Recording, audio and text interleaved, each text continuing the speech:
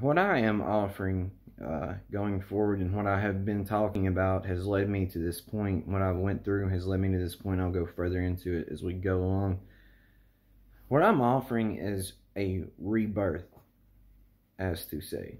Uh, if you follow me, and you incorporate this into your life, and you live by a certain code, and you have certain realizations that I will go further into here, and you can learn to distinguish content from reality, and you can learn to be yourself. That's being your authentic self is where it's at. If you can do this, I can promise you a nearly perfect process into where you can wake up and have a rebirth. It's took me 2 years to get to this point. Some of the things I've said, I plan on going back and revisiting, because I was lost and deluded, or just not fully aware, you could say. So some things I will go back and revisit further.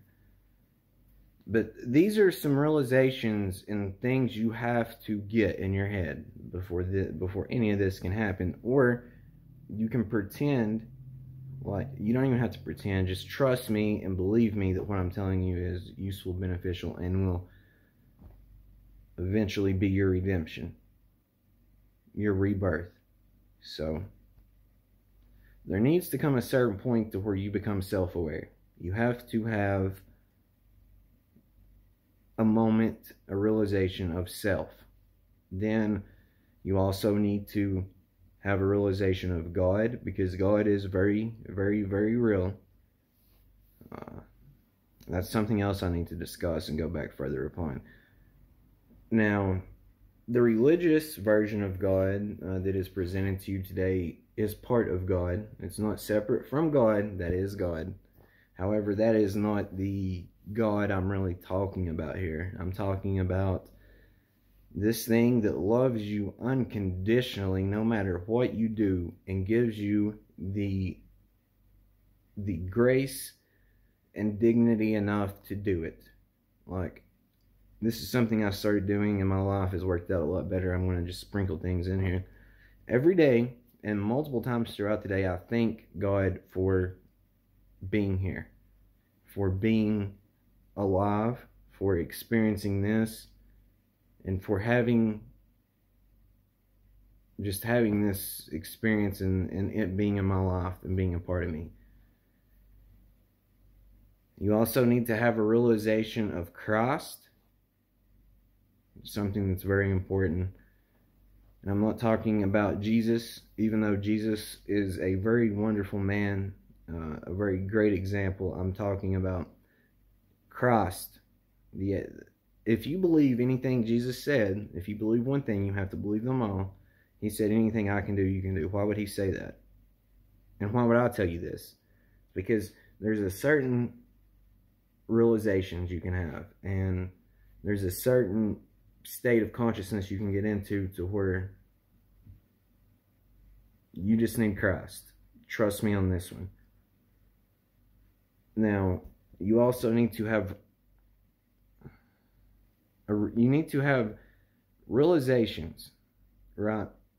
These are important, but the most important one, in my humble opinion, is the realization of love. What love really is. Love is not some silly emotion. I don't want to say silly. I'm sorry, I didn't mean to say it like silly, because love is not silly, even if no matter your outlook on love. But what I'm telling you is there's a deeper, very deep meaning of love, and it is something that you are. All these things I'm saying are you, my friend. You're connected to it. You're it. But you need to know this. You can't believe it. You need to know it. Now, it's no secret I have taken psychedelics to speed this up or further along, or whatever the case may be, but I'm telling you, you don't need them. It probably would benefit you, and I can just go on my own experiences here. It probably would benefit you at a certain point to a certain degree, but You don't need them. That's what I'm saying. And they don't do anything. They're a tool, you could say. So these are things you need to have realizations of. You need to also, like I said, you need to be able to distinguish content from reality. And you need to be able to distinguish heaven from hell. And I'm not making the claim as I used to make that this is heaven. I do believe, though, that you can perceive it as heaven. And if you perceive it as heaven, it'll be a lot better for you. So have these realizations. And I'm not, if you have not realized this, I'm not like saying anything like beating up on you or don't you want to feel a certain way, because let me tell you, at the core of it, if you've not realized this and you've not understood this shit, it's because you don't want to understand it. You really don't. No matter what your mind's telling you, you don't. Because basically it's a game of hide and seek. And it's a game of catch. And it's a game of... It's a game. But don't look at me saying it's a game as it's insignificant, because that would be the wrong way to look at it. I'm just saying there's games within the game, you could say. And most people... Let's use a Monopoly analogy here. Most people... Let's just say we're playing Monopoly. Most people confuse themselves for the dog, you know, the little figurine dog. Most people confuse themselves for the dog. They just only see the board of Monopoly, and they tie their self and their... They tie everything into the game, thinking that it is very important to get this property, to have this house, and then eventually a hotel on it, and I need the most money. And that can be an analogy used in life, but I'm not using that just for money. I'm using it for most of your life. Realize this. And people don't realize they're playing a fucking game. Like, people don't realize they're playing Monopoly. So they get stuck into Monopoly, thinking Monopoly is it. And there's so much more beyond Monopoly that I'm trying to get you to see and understand. Most people that I've encountered, myself included at a certain point, walk around being miserable, trying to overthink everything, trying to defend some character they've created. At the core of you, you're not a character, but when you have that overinflation of an ego, you are playing into a character that is not you. So the way to do this, and I know most people don't want to walk around here being angry and egotistical and miserable and thinking the world's against them and thinking this is a shitty place to be. I know for a fact that's the case. So wouldn't it benefit you to follow me here and let me introduce you to a new world, and introduce you to a new way of seeing things, and introduce you to a new appreciation for life, to actually enjoy life and quit playing Monopoly? That's something I'm trying to do. And I've made all these promises. I've made grand claims over the past 2 years, and these grand claims and these promises are coming to fruition. So I really, really, really want to let you be able to experience life and to be reborn and to see the beauty in it all. And there's reasons throughout this journey. If you're on this journey or getting ready to start this journey, there's going to be moments of doubt. There's going to be moments of you will be in hell. This is not me coming to you and trying to portray it as anything else. You will go to hell. You will be here in the same place, but you will be in hell, and it's needed. And the good thing is, I will be there for you. I can guide you through it. I can walk you through it, and I can get you through it close to perfection. But that's needed. It's needed. You can't know heaven without hell. You can't fully be reborn until the old parts die and melt off, you could say. And I'm not coming at this in a way of saying like, these parts of you need to die. They're not good. Don't love them, because they need to be loved. But the thing is, that's really not you. So what I'm saying to you is we're trying to get the parts of you that are really not you to go away, so we can build at the core of you. So, for example, let's say I came to you and I said 90% of you is going to die off. You would look at that as a negative.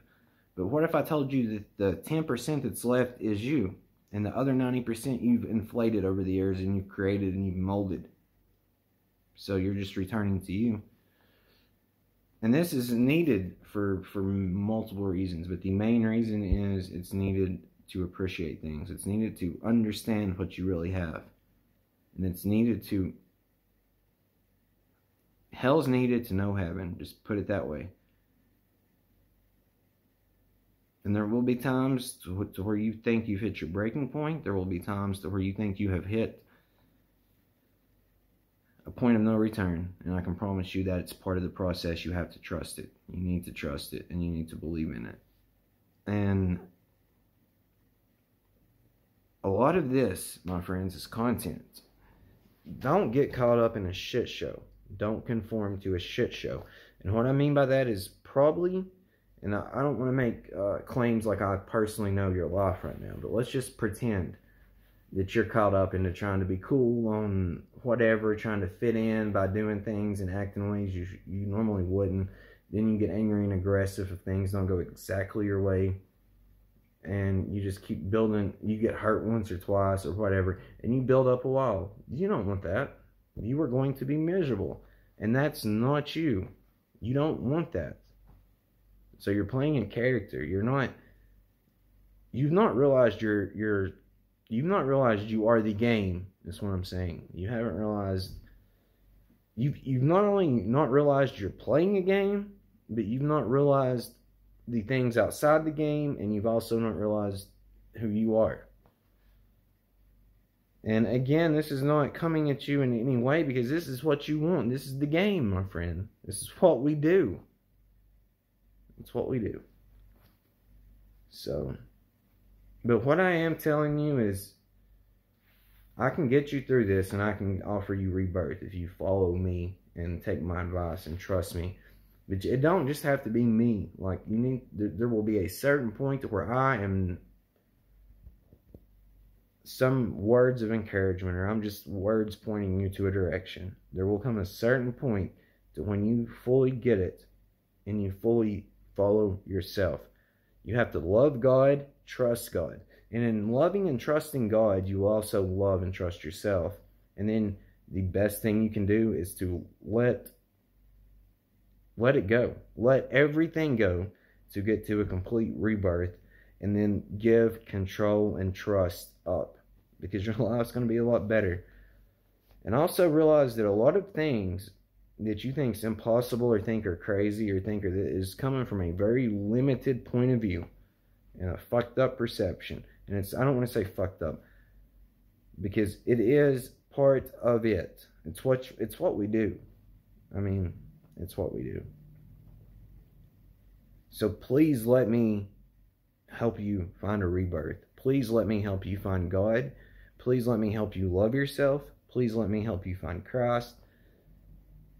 And please let me help you just enjoy life and drop the character that you have created and added onto over the years. The world's a lot better place when you can do those things and distinguish content and imagination from reality. A lot of your life's based upon imagination. And there has to be a certain moment in your mind where you know what imagination truly means, and not something different. You imagine a lot of your life, a lot of what ifs, a lot of other people's lives. It's all imagination. That's what I mean by that. So my friends, I love you. It is a game of form in the play of life. I am you talking to you. I've always been you talking to you, and I'm here for you. Love you guys.